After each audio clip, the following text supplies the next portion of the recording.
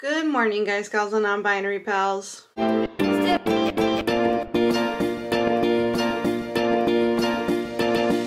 I look how I feel. Kiddo has decided for the second day in a row to not go to sleep until past midnight, but also to wake up before 5 a.m.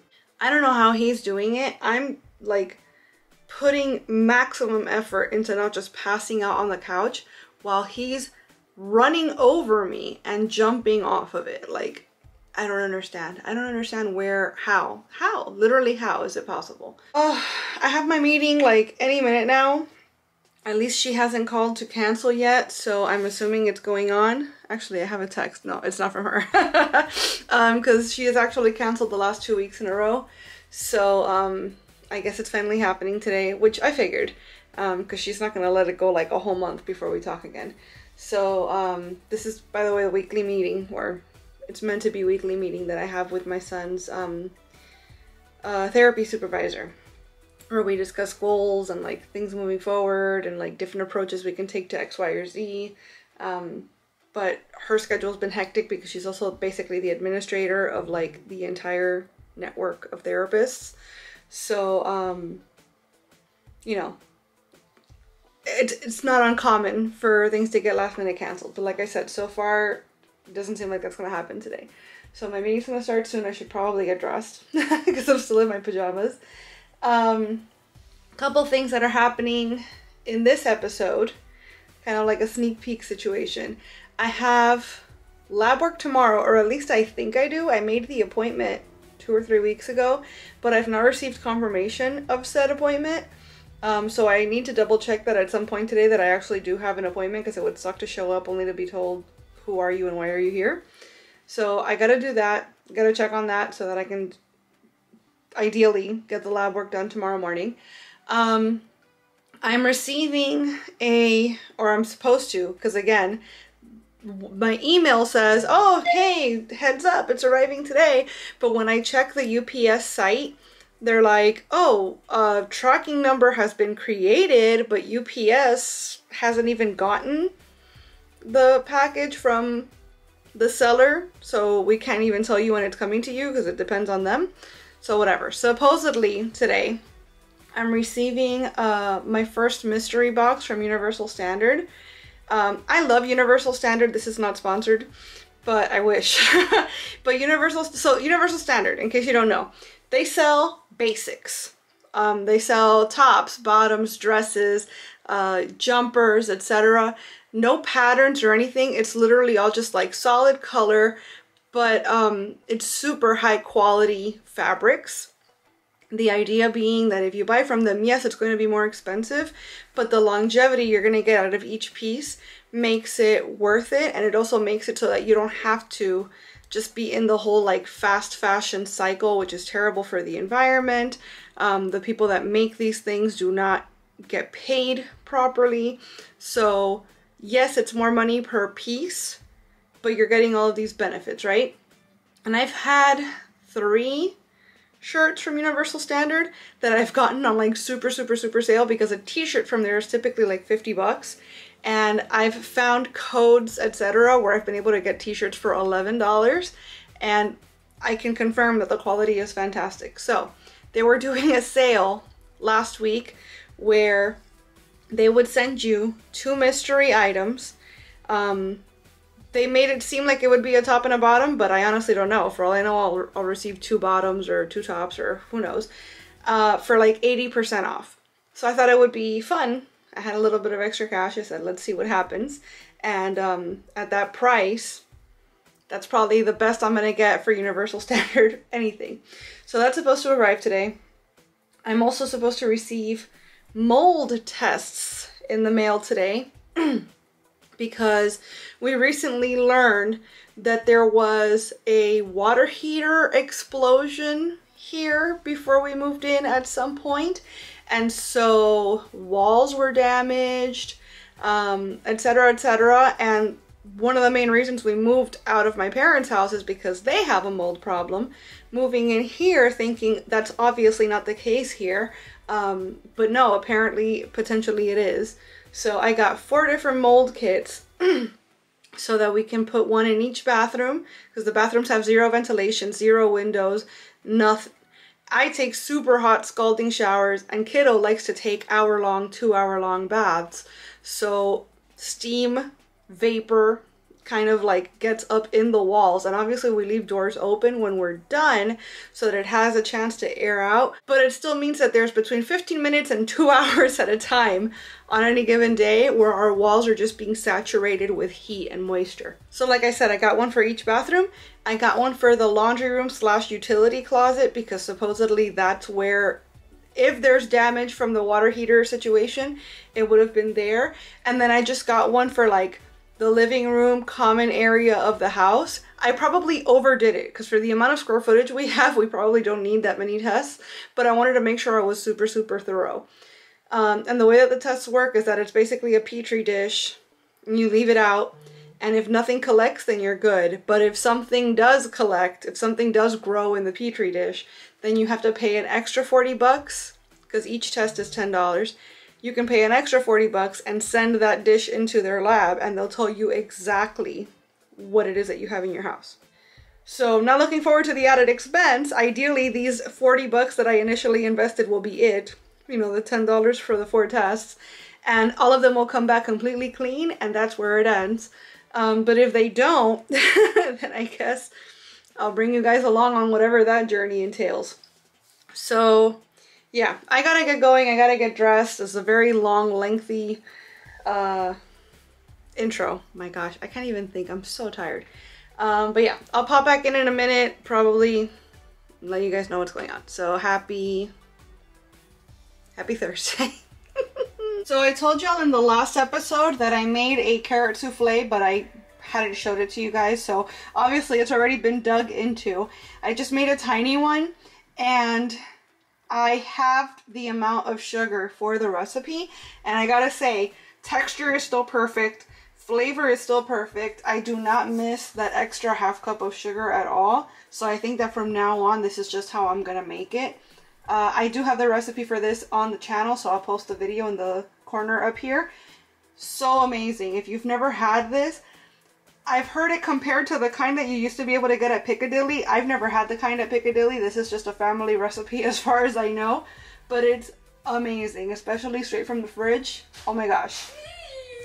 I strike again. I have a problem for sure. Like hi, I'm Desiree, and I hoard boxes. I am sure that I will find a way to use them.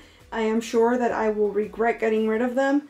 A good box is so versatile, right? So I hold on to boxes for way longer than I need to, and they're just all over the place. Explain to me why I need to keep a shoebox and the box it came in. For 2 weeks it's been in my house. I'm no closer to figuring out what to do with it. It's trash. It's literal trash. If I need a box for anything, boxes are not hard to come by. I can just get another box. So I'm throwing this out. I'm gonna force myself to part with it.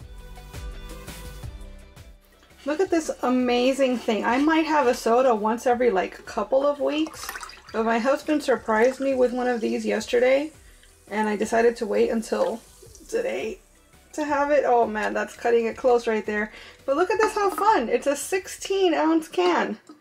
It's a little tall boy of cherry Coke. I love it.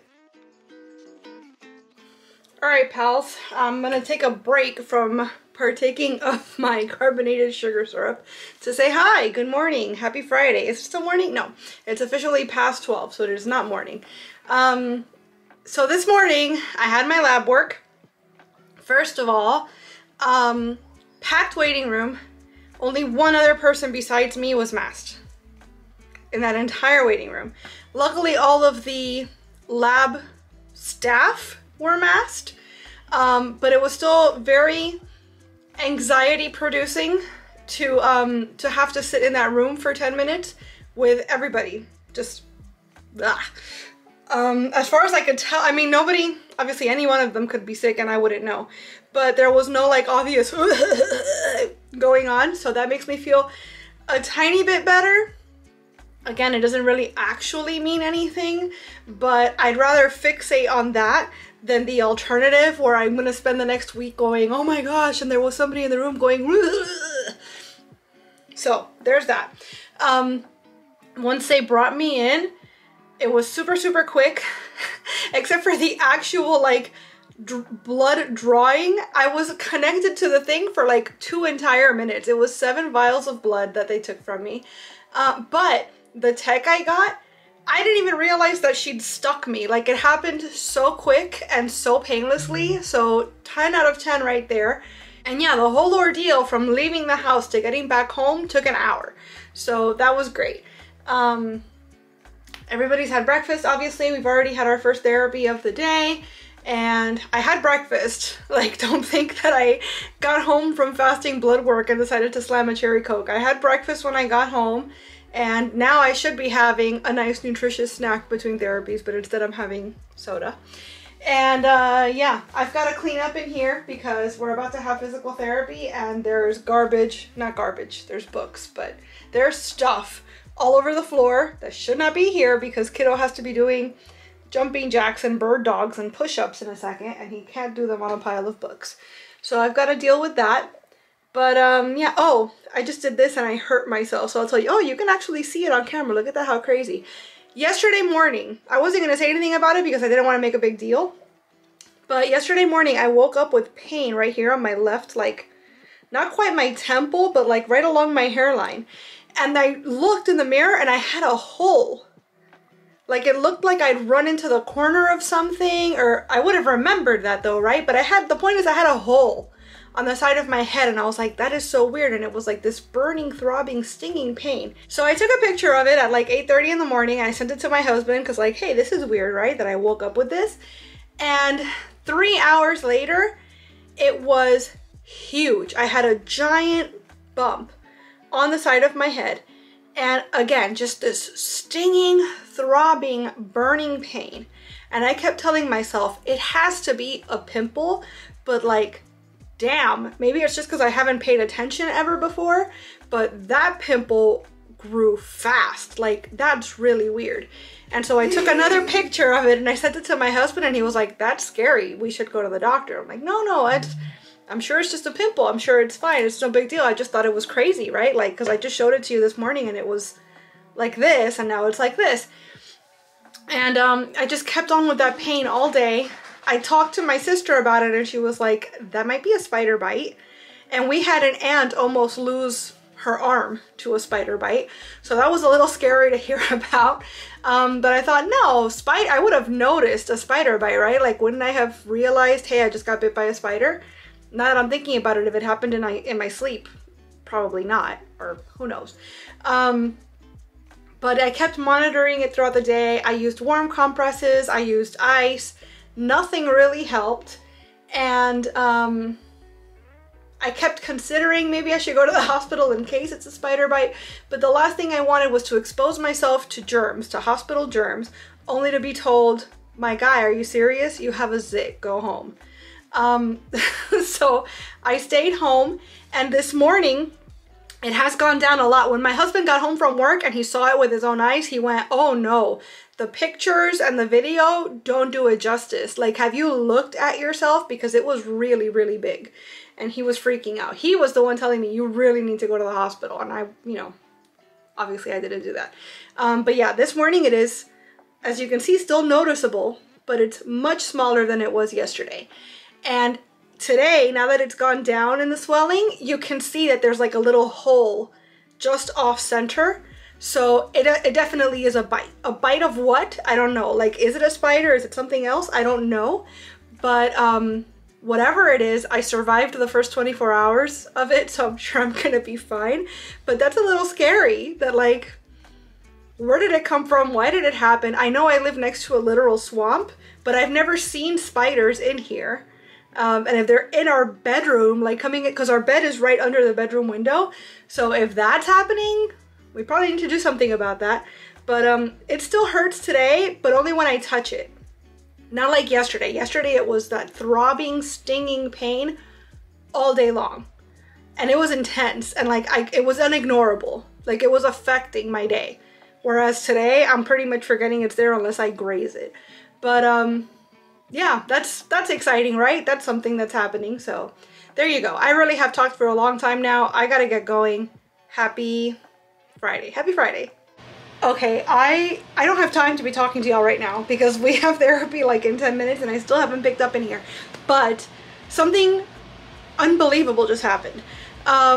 Like literally unbelievable. My mom told me it happened and I replied to her, unbelievable. I've been getting texts all morning from FedEx saying, hey, your package is on the way. And I'm here thinking, I didn't order anything, but who knows, right? Possibly I did and I forgot. Something was back ordered. I have no idea. I guess I'll wait and see. And my mom just sent me a text right now saying, you just got a package from Philips. I'm pretty sure your new CPAP is here. And I replied, unbelievable. And I go to check my email and 6 minutes ago. So basically the email arrived at the same time as the package. I got an email from Philips saying, hey, here's your tracking number. Your new CPAP has shipped. So it didn't come here. It went to my parents' house because the CPAP has been recalled for almost 2 entire years. And when I had to register that, hey, I have a defective device, I need a replacement, we were still living with my parents. So the FedEx number that I've been tracking all morning was not meant to come here. It went over there. But the point is that after almost 2 entire years, I have a new CPAP. It actually happened. It's not in my possession, like not physically here, but it's at my parents' house. It exists. It's no longer an idea that will potentially one day maybe happen. It's actually arrived. So I'm very, very, very excited. Super excited.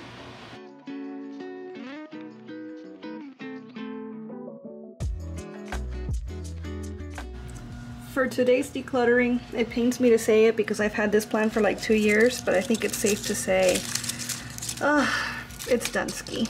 It's actually been unearthed. This green here kind of makes me feel like it could be salvaged, but I'd have to get rid of all of this dead stuff and probably repot it to a smaller pot.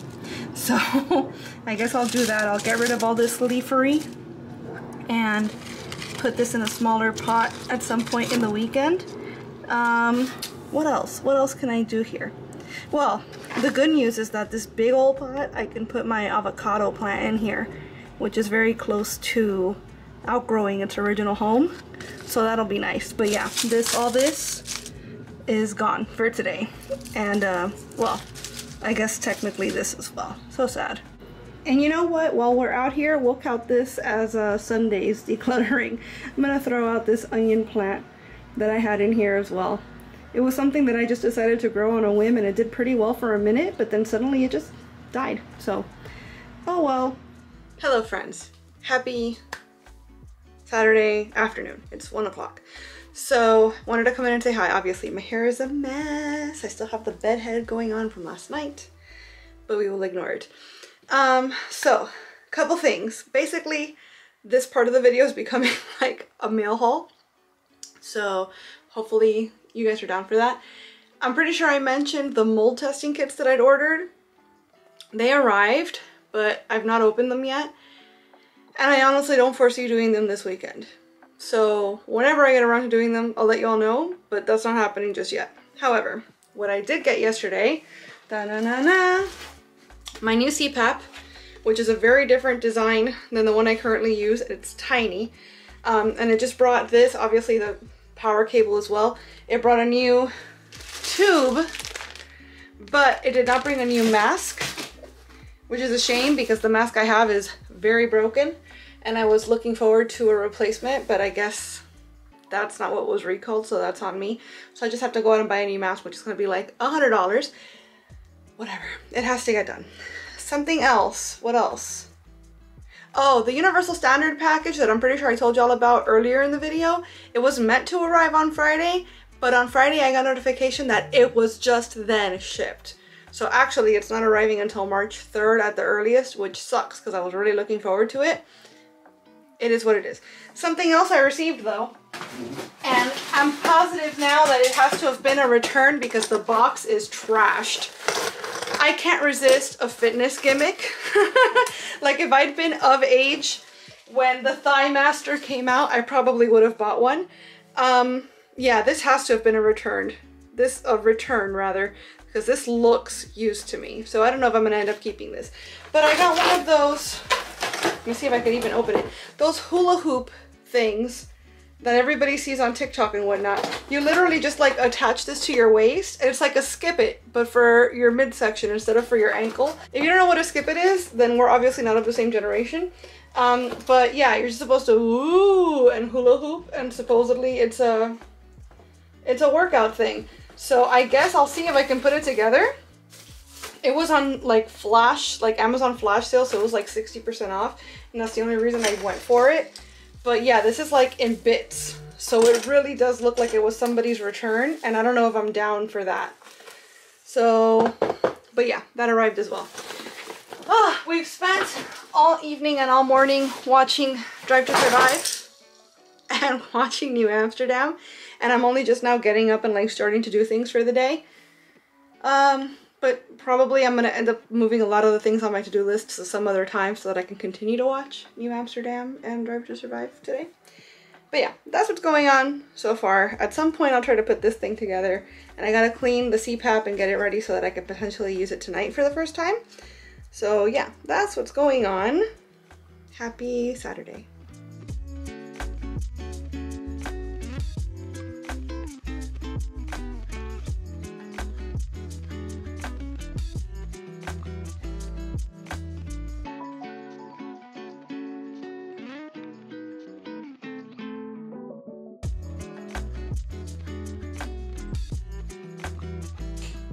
Hey friends, it's Sunday morning, and just barely, and I wanted to give you guys an update on the new CPAP. It's tiny. I'll show it to you in a minute or later, I suppose, because we're getting ready now to leave to my parents' house. But it's a lot smaller than the unit that I'm used to, but it works very, very well. It's extremely quiet. The only issue that I'm having is the same issue that I had with the old one, which is that the hose gets flooded overnight. So pretty much the way that it works is that there's a humidifier. It warms that water to make it steamy, like vapor, and the vapor travels up the tube and into the mask, so that as it's pushing all this air that you need down, you know, down your nose and down your throat and everything, that humidity makes it so that your throat and stuff doesn't dry out, because that's super uncomfortable. Imagine the entire time you're sleeping, you're getting air forced down into your pipes, you know. That's extremely drying, and it makes you feel extremely uncomfortable, not just while you're sleeping, but then all the next day. So the humidifier, for me anyways, is necessary. But what happens is that if the room is too cold, and we do sleep with the room very, very cold, that water can condense again. So it goes from water to vapor, but then from vapor back to water in the tube before it gets to my system. And eventually so much water builds up in there that you start to hear it knocking around back and forth. Gluk, gluk, gluk, gluk, gluk, gluk, gluk, gluk, gluk, gluk, gluk, gluk, gluk, gluk, and it's super, super loud. It wakes up everybody that you're sleeping in the room with, as my husband can attest. And there's not a whole lot you can do about it, except multiple times a night take the tube off your mask and like whip it around in the air so that as much water as is possible at that moment is forced out of the tube. And if you're lucky, that will work and you can keep sleeping. More often than not, it doesn't work, and I just end up going to the couch to finish sleeping if I'm able without my mask, which is not okay, because it's just impossible to continue sleeping through the noise. And this mask does the same thing.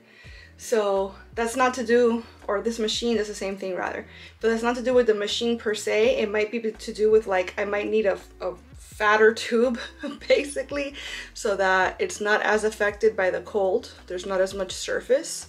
I don't know. That's a matter of like experimentation and out of pocket, right? Because that's not their problem. Their problem was, our machine is defective, here's a new one, and they did that. But if I could describe the noise as anything, like, to make it like really, so you guys understand really what this sound is like when you're trying to sleep, imagine there's a heavy rainstorm and you hear those heavy raindrops pattering on your window.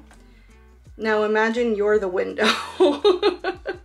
That's what it feels like. It's a sound that's like, it resonates into your whole system. It's so freaking loud and inescapable, and all you want to do is sleep, and it's the last thing you're able to do when that happens. And unfortunately for me, it happens most nights, multiple times a night.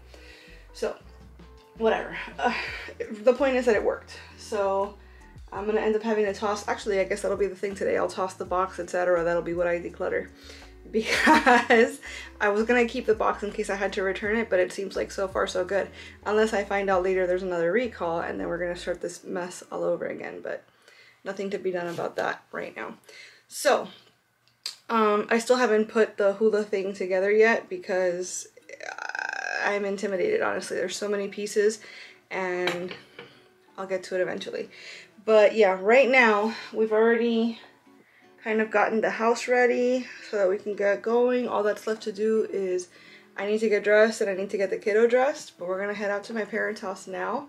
So I have a bunch of stuff that I need to do when I get back. And so yeah, plus my mom has been texting me since like 10 in the morning. Hey, lunch is ready. I was literally asleep until like 10:30. So so yeah, so I guess we're going over there to have lunch now. But that's what's going on for now. And I will try to pop back in as soon as I'm able to show you what else is going on. So happy Sunday.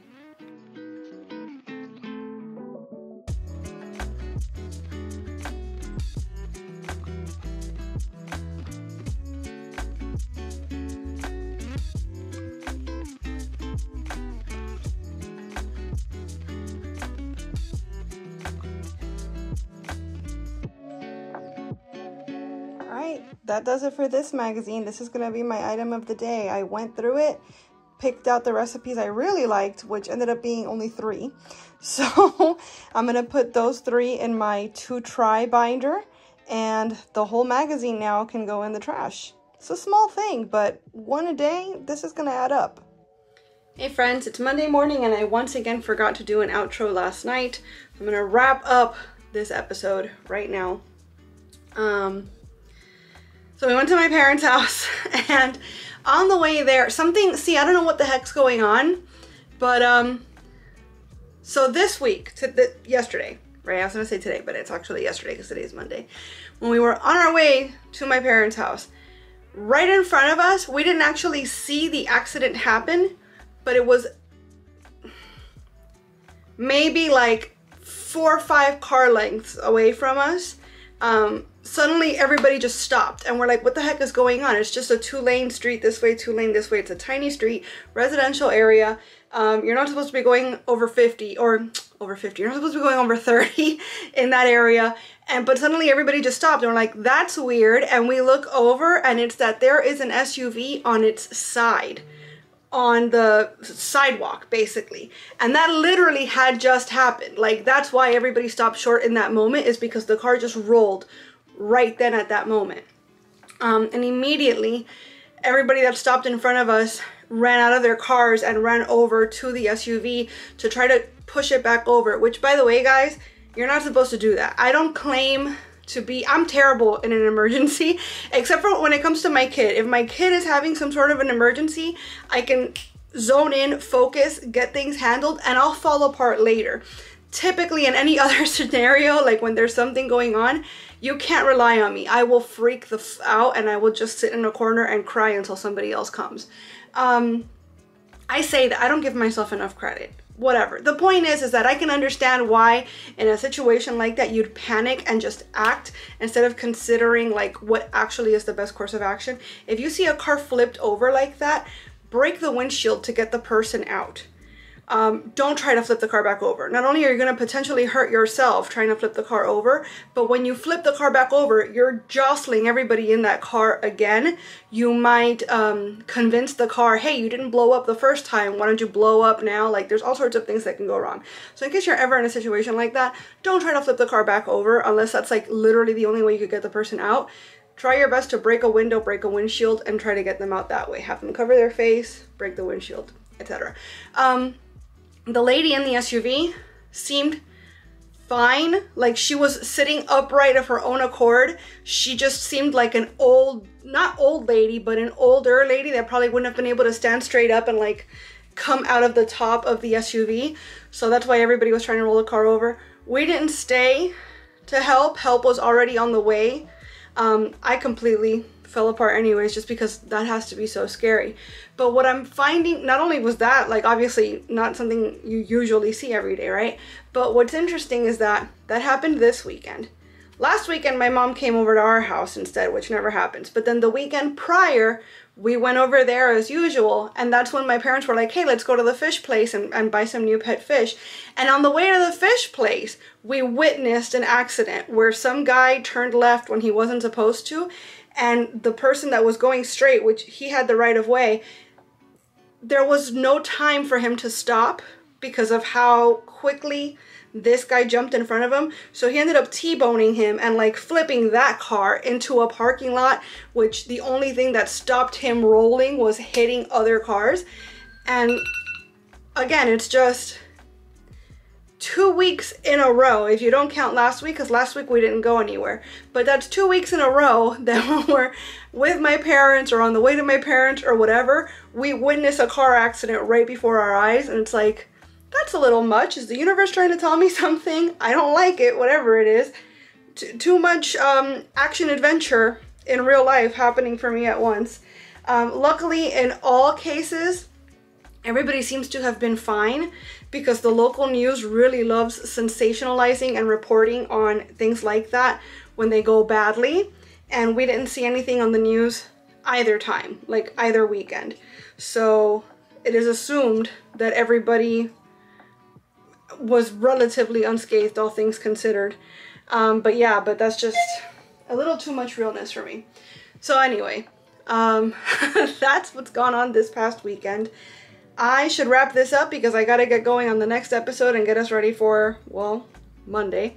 So yeah, let me know what you guys did this past weekend and how your week is shaping up so far. Oh, my throat hurts already. I haven't even really been talking that long. I want to thank you all so much. This is such a weird way to end this video. I want to thank you so much for being here and watching. I hope you enjoyed it. And if you did, I hope you'll please give it a big thumbs up. I'd also love it if you'd subscribe and click that notification bell, because I post at least 3 times a week and I wouldn't want you to miss a minute. Thanks so much again for watching. Bye.